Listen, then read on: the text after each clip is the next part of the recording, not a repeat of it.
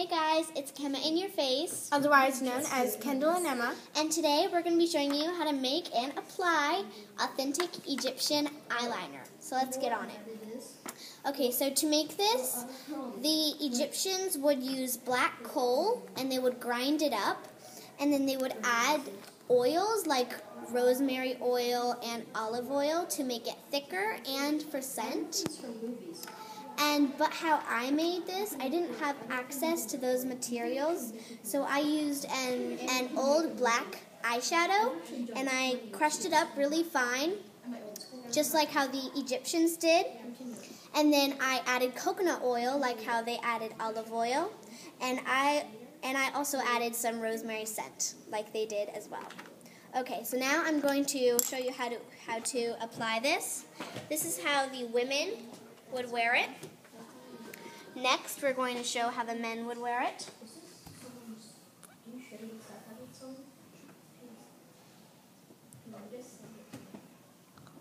As you can see, they liked long wings.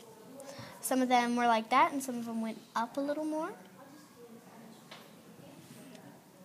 And having like big eyeliner and big eyeshadow what signified that you were rich and that you could buy things like this. Okay, now we're going to move on to the next eye. Because black coal was actually very rare and costed a lot back then.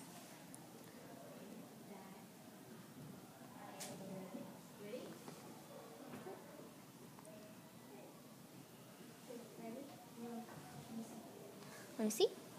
Cool. Open. See, it looks like sort of like a Egyptian makeup. Okay, now we're going to switch to see how the men would wear it. And it's the same recipe, but the styles are different. Men wore their eyeliner shorter, and it usually had more colors, like some blue and some green in there, because that signified that they had access to materials that would color their eyeliner. Instead of black coal, they used things like goose fat and hippopotamus fat for colorings. And it looks cool. And they also made it a little bit wingy, actually. This is actually how they thought that the gods had their eyes, and so to show respect for the gods,